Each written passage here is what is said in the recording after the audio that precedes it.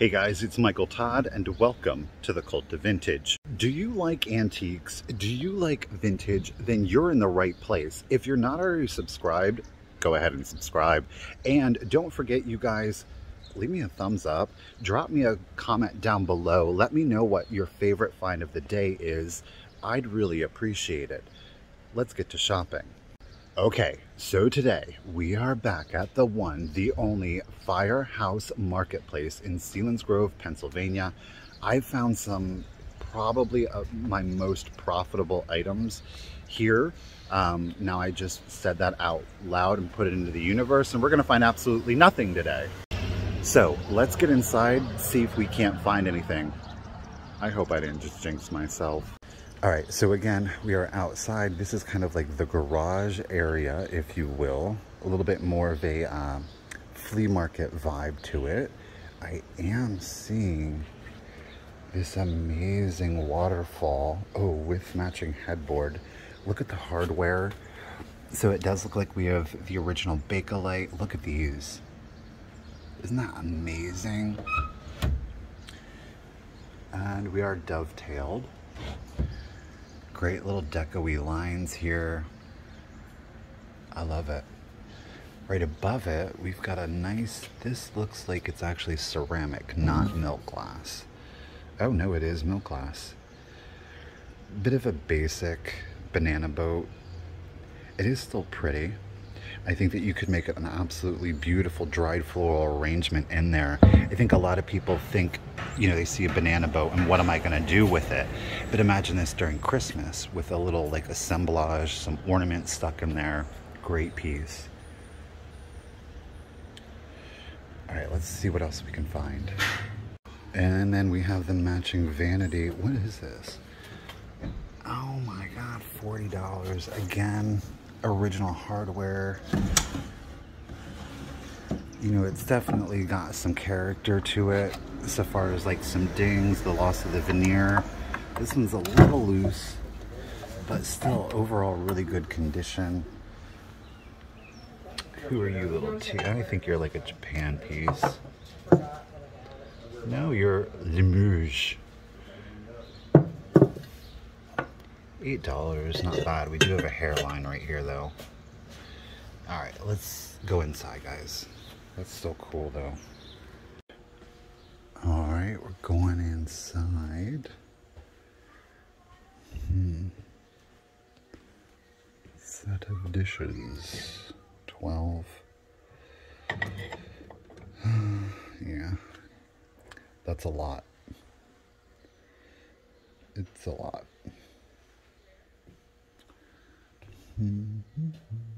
Let's go over here. Don't know.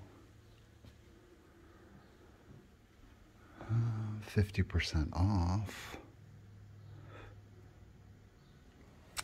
But I don't really see anything. A little Raggedy Andy there. I think he's like an 80s. All right. Nothing in here. Let's see if we can find something else. So we got a little piece of like a Victorian era milk glass here. We've got some of the white and lavender pansies painted on there. What caught my attention was the little lion relief here with the filigree work on it. It is unmarked. We've got we got quite a bit of roughness up here at the top, but you'll notice that the stopper does have that lion relief. I'm not really digging that. Now that is in the glass. Unfortunately, the condition is gonna kind of hold me back, and it's more so this edge right here. However, it is only $4. Yeah, so not bad as a collector piece, but yeah, we're gonna leave that one behind, darn it. Okay, this is really interesting. I think this is Royal Copley with those 3 lines underneath. Now, it does have room for a candle, and it is, in fact, a planter. Really good condition. No chips or cracks that I can see. Of course, there is some crazing. Now, it is priced at... Oh, they have it marked as Royal Copley. So they do have it at $15. Let me see here. Yeah, that's about the going rate for that. So we're going to set her behind, but that's still a really pretty piece. Who would have thunk it? Now I do see over here. Yeah, let me set this guy down. We'll check that out. That is a piece of clear glass. Ellie Smith, Moon and Stars. It obviously is a compo, a covered compo. $15. Oh my gosh, this is the huge one. Let's check around the perimeter here. This is usually where you're going to find the damage from it being, you know, open and closed. So it looks really, we got a little flea bite right there.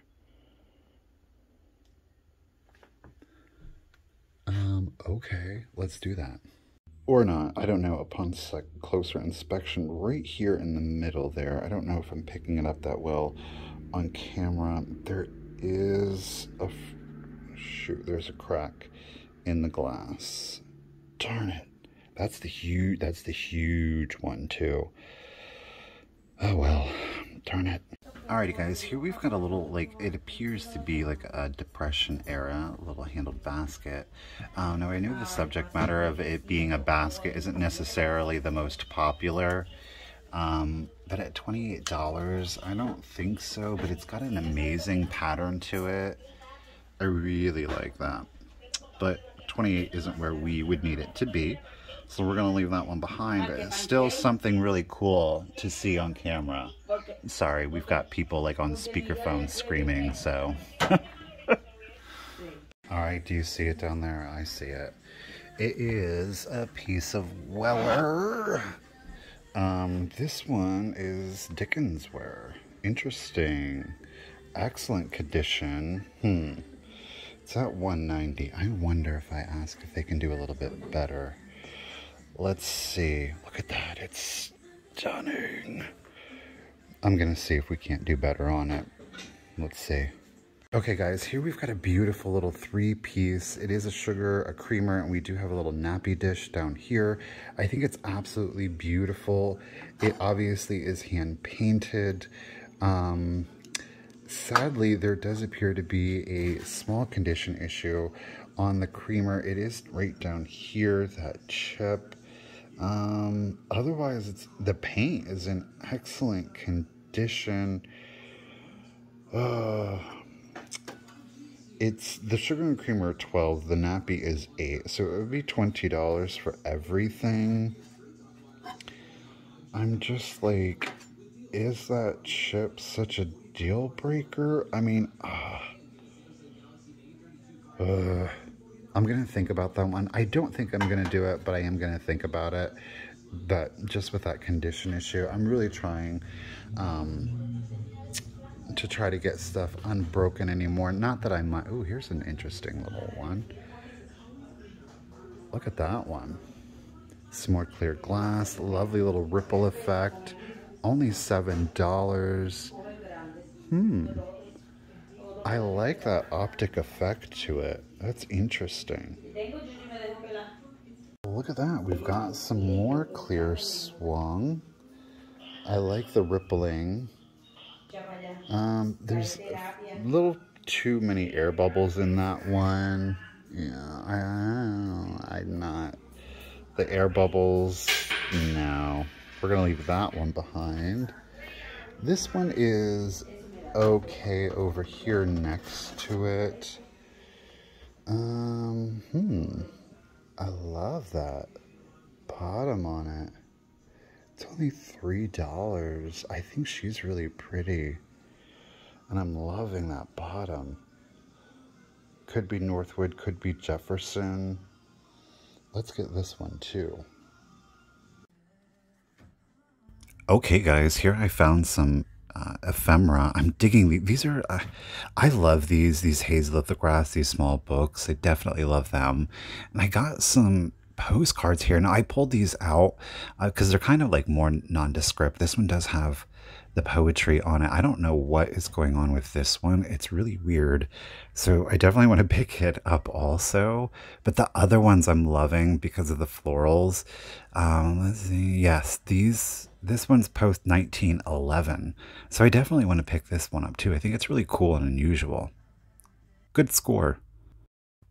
And then, you guys, I did find this absolutely adorable little advertisement piece here, or perhaps it is a page out of a nursery book, but I definitely want to get this, especially for only $1. It's great graphics. Yeah, let's get it. Alrighty, guys, so here is what we got. You know what? I know that we did not get the most, and of course we have those two clear swan glass faces back there. And I know I didn't get a lot of footage for the video, so what I'm going to try to do is hit up a flea market that I've never been to before. I've never attempted to film at a flea market, so I'm going to see how that goes. Maybe we can get a couple more minutes of footage out of there, maybe find some good stuff, maybe we'll find absolutely nothing. I don't know. Let's go check it out. Here we go. Okay, so we're here. There's not a lot of vendors, I got to be honest, and it looks like some people are packing up. It's not even 12 o'clock yet, so I don't really know what's going on, but we'll see. You know, whoa, let's get up close and personal. All right, here we go. Let's check it out. I mean, here we are on the inside again. It looks like a lot of people are either closed or chose not to be here. I don't know, and I don't want to look too hard because of course that's where we're gonna find the stuff at. Let's go over here. This one appears to be open.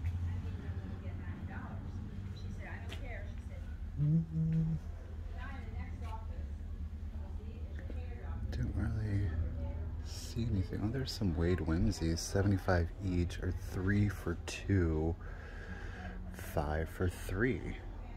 I don't really see any. No.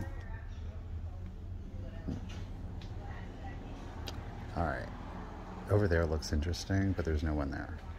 All right, well, this ain't it, so I'm gonna have to think about that. Okay, so we are back 4 days later. I think that we did pretty darn good at Firehouse Marketplace, but frankly, I didn't get enough footage. I don't like giving you guys a lot of like back filler footage. I like it to be very impactful. We were there recently, so a lot of the stuff, it would be very redundant footage. That said, we are a couple of days later, as you heard, and we are gonna go thrift shopping. We're gonna check out Goodwill here, see if we can find anything. It's gonna be an adventure and you guys are along for the ride. Let's do it. To the Goodwill. We're probably gonna switch over to full voiceover at this point, guys. So yes, we're definitely going to have to switch to complete voiceover. The music was bumping. Now I am checking out, of course, the linens here. That first one was a newer, it was a manufactured piece. This one here, while handmade, the moss color, very indicative of like 60s and 70s, didn't really speak to me. I'm really trying to concentrate on more intricate knitting or crocheting, pardon me, patterns and more vibrant colors. So we're going to check out the framed art here. Nothing really amazing. And now we're going to go over into our hard goods here. This piece was really interesting. It kind of fooled me when I was looking down at it. It seemed a little bit more like late 1800s, early 1900s. But then when I picked it up, looked at it, it was some transfer wear, probably more like 70s through the 80s. Of course, you can get some apple juice here and egg noodles, because why not? Alrighty, guys, we're going to move on. Now, this piece is super fun. These hobbyist pieces, the little kit here, the safety pin art was very popular. Somebody did shove some, obviously, some Christmas lights up in there, $2.99. I decided to go ahead and pick him up. I love, again, these pieces. I think they're super fun. So we're going to go ahead and get safety pin Frosty there. Now, we're obviously headed down the silver aisle, if you will. Obviously, it's going to be filled with a lot of like cooking utensils, baking pans, pots, pans, etc. But hey, you never know. I always go down to every aisle just in case. We've obviously moved on now to kind of like the white aisle. We're going to be checking stuff out here. It seems to be kind of like standard fare in regards to Goodwill. This is a much smaller Goodwill than probably a lot of Goodwills that maybe people are used to. Now on the opposite side here, I did see these little canister jars. I think that they're super cute. They're giving me, again, very like 80s vibes to it. And then I see this mark, it's like MR. Couldn't figure it out, and it's Napco. I know a lot of pieces actually do have that mark on, but those ones do turn out to be Napco. Headed down the brown aisle. Now, I thought it was really interesting. Typically, the holiday is sectioned out there. However, they decided to go ahead and mix in the Halloween, and I'm not mad at it, truth be told. I think that aesthetically, the color palette does make sense. This is really interesting, kind of like a family crest here. It's definitely vintage, and it is Burwood, which is kind of like the original founder of like that plastic composite made to almost look wood, but a little too specific, so I'm going to leave it behind. Here we've got this absolutely adorable little elephant. It is a made in Italy piece, which I thought was really interesting. I wasn't able to find the exact manufacturer on it, and at $2.99 I was like, you know what, I think I am going to go ahead and get it, until I saw, yep, his trunk in fact is repaired. So back on the shelf you go. Here is our red aisle, our aisle of passion. It wasn't really seeing anything until I saw this one. It is a little Westmoreland satin glass candy jar here. It's only $3.99. There's no chips or cracks on it. I love picking up the pink glass. I know that it's very popular right now, so we're going to go ahead and get this one. I do find a lot of Westmoreland, it being a Pennsylvania company, and yeah, you can also find hair extensions here too, folks. Now this piece, oh my gosh, isn't it adorable? This little tin can here made to look like a car, a little tomato, or is it apples? An apple truck. I, of course, had to get this. It is dinged up. It's got signs of age and wear on it, but I really do think that it adds to its aesthetic value. So I was really pleased to get this piece. I think it's super cute. All right, we are going down now the, like you can't say, the blue and the green aisle here. Again, a lot of very standard fare items, and I did see these little stemless wine glasses. I thought perhaps they could have been redone. No, they're not. They're just some run-of-the-mill, I don't know, like Target, Walmart kind of deal. We have a little tile here, and fortunately it's quite broken. It is vintage though, so I mean that was pretty cool. But yeah, again, it was glued back together, so back on this shelf you go. Womp womp. Now I will say, even though it is a small Goodwill, I have a tendency to go back through the aisles just in case, because while it is small, they definitely do have quite a few things on the in the aisles, so your eye can kind of be deceived. The green aisle is actually a really good example of it. I walked down this and there wasn't anything that I really found, except for this piece here. Again, it's kind of like a very Majolica style jardiniere, but obviously $5 at Big Lots, so made to give you the antique aesthetic, but at a cheaper price. Now, this is the second time down through, and I do find this Anna Lee Santa. He's in really good condition. There is a piece of felt that's missing on the bottom. He would have been lined. Now, there is an Anna Lee paper hand tag, and what I'm doing now is looking for the actual sewn on tag, because, boom, there it is, 1967.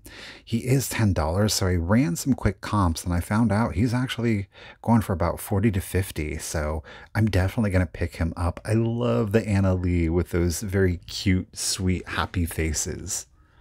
Now I've moved on into the children's aisle, and I'm checking out the books. This is obviously, at one time, it would have been a school library copy. It is Baba Yaga. And again, we're seeing here that she's a traditional figure in Russian folklore, and appears apparently in many Russian children's stories.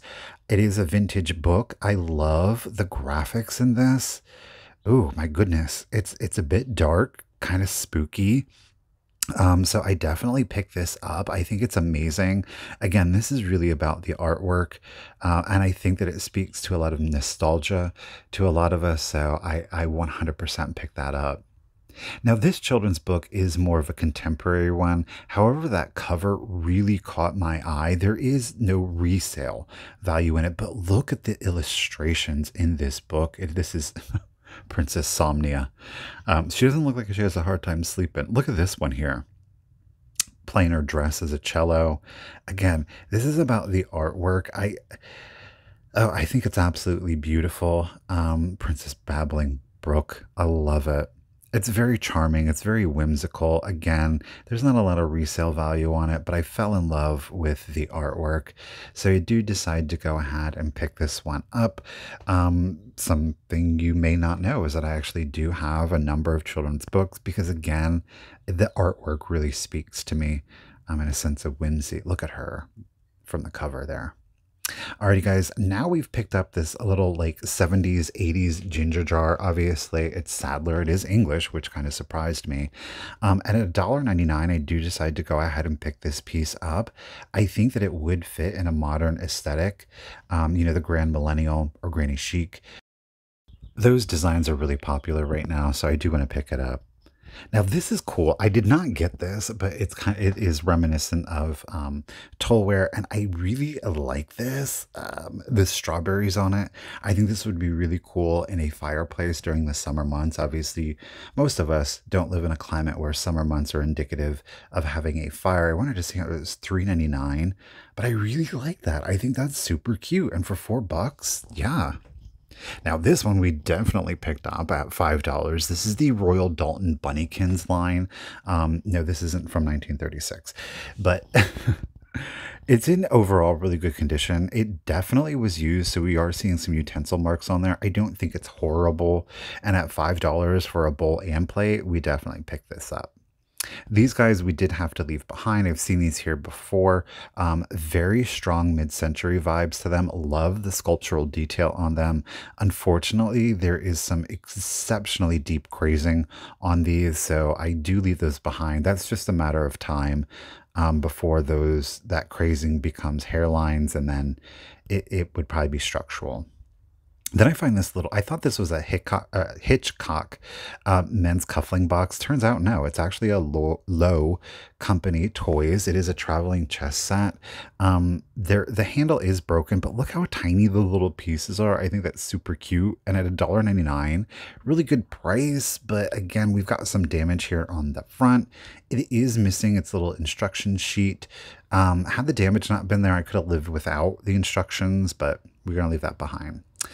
Alrighty guys, we are now at the end of the video. We're going to wrap it up outside. Here we go. Okay, now I feel better about today's video. Hey, you know what? I think we got some good stuff in Goodwill. Did we get the most amazing things? No, but I will say that safety pin snowman, he's right up there. I think he's pretty awesome. I mean, hey, nothing's going to beat that Luelsa Dickens wear, though. That was a fantastic piece. It is absolutely stunning. I'm very pleased that, you know, we did find that.